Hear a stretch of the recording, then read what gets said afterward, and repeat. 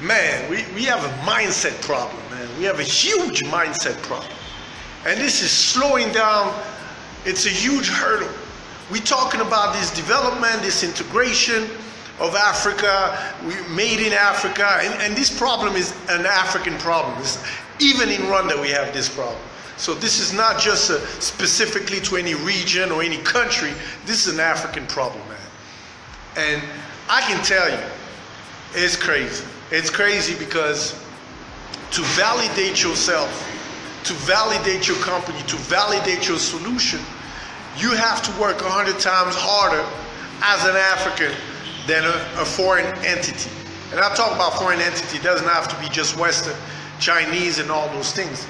Number one, they have different channels. Number two, they come with much bigger, deeper pockets, I would say, than a local entity, but we just don't get it. I don't understand what the problem is. And I face the same issue. It's crazy, we have foreign investors, and sometimes we have to bring them in a conversation for people to take us seriously. Can you imagine? Like picture this, man. This is crazy. This is crazy, it blows my mind. I'll just take a random example. I don't even want to do specific because, you know, we still talking to some of those organizations, but you go and talk to a government to present your solution, and they're going to ask you crazy questions like, you know, you have to prove you have experience in this space. You have to, before you even have a pilot, and those are actual statements that I've received in the past. You know, how can you prove you have expertise in this field? Well, if you let me prove it and do a pilot, I'll be able to prove it to you that our solution and our team has the expertise. No, you have to prove so much. You have to do so much, write documents that give you the runaround most of the time. But if you're a foreign entity, and a lot of time, I bring some of our foreign investors on a call and the talk change. I'll give you another crazy scenario that happened. You know, I make a call, I'm trying to set up a meeting, right? That happened to me at least 3-4 times. And I talk, oh, my name is Henry, I'd like to set up a meeting. And you can tell on the phone, you know, they're eager to meet. Oh yes, please, come, let's meet. And I get to the office and they look at me and their whole mindset changed. And they ask me quick question, how big is your company? Oh, we a small startup. Boom, done deal. Why we have this complex, man? Why we have this mindset? Where does it come from? You know, and it's all over the place. It's not just 1 or 2 areas, it's all over the place. You have some people telling you need to hire a foreigner on the front end. I've heard that physically. But how are we supposed to move on? How are we supposed to grow if we don't use our own solution? And I meet solutions, local solutions, all the time that can solve huge problems, but they're just not giving the opportunity to do so. And this mindset issue, it's killing. After 6 years, man, you would think things will change. Of course, I don't expect things to change dramatically, but 6 years is a long time, you know. And I haven't seen that much change. It's still the same struggle, still the same problem, you know. And the leadership focus so much on foreign solution coming in that we don't understand that the leadership is driving this issue.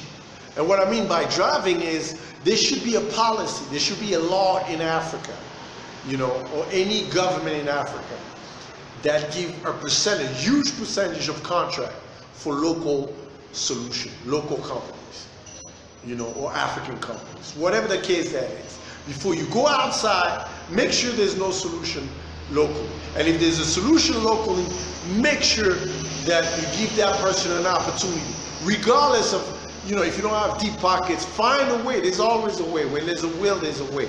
That's just how life is, you know, but we don't, you know, and and big companies leverage. You cannot build an SME ecosystem, especially in the technology ecosystem, if you don't give a chance to the SMEs, you know, because the Microsoft, the Googles, and all those guys, they come in, they don't understand this ecosystem, number one, better than a local, right? They don't understand the people, they don't understand the cultures, they don't understand a lot of stuff. And 9 out of 10, they bring solution that is so expensive, right? I can't tell you how many times I hear people say, you know, I've been in companies saying, man, oh, we ain't got no money, man. You have a great solution. Yeah, it sounds cost effective, we ain't got no money. Because last solution we bought cost us a few $1 million. Can you imagine? What logic is that, man? You lost a lot of money because you bought the wrong solution because a big company sold it to you. But you can't find and squeeze a little bit more money to test this local solution to make sure if it's working or not. Now, you're going to spend another few million with a bigger solution thinking because it's a bigger company, you know, they have what you need and everything.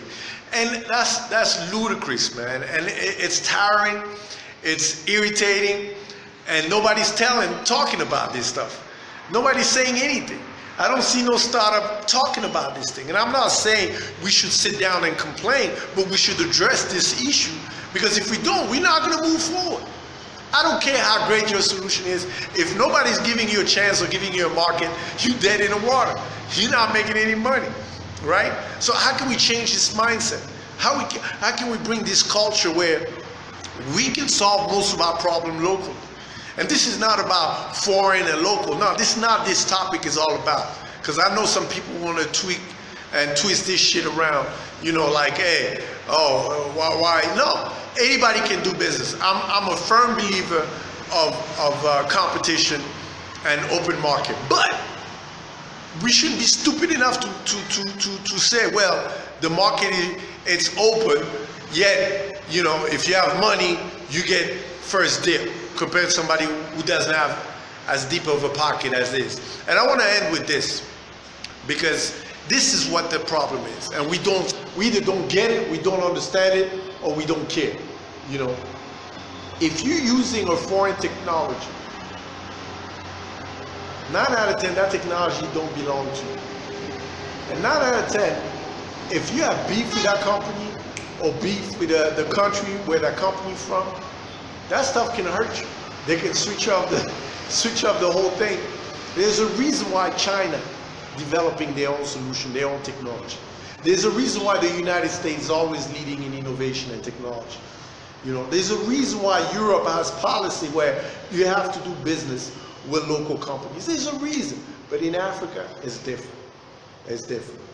You know, it's pretty much, you know, it's open for all. Yet we don't protect the local entities, and that has to change. So drop your comment, man. I can't wait to hear this stuff, man. And if you disagree, please do drop the comment. Tell me what you think, man. But we gotta move forward on this one, man. This mindset and complex has to change, man.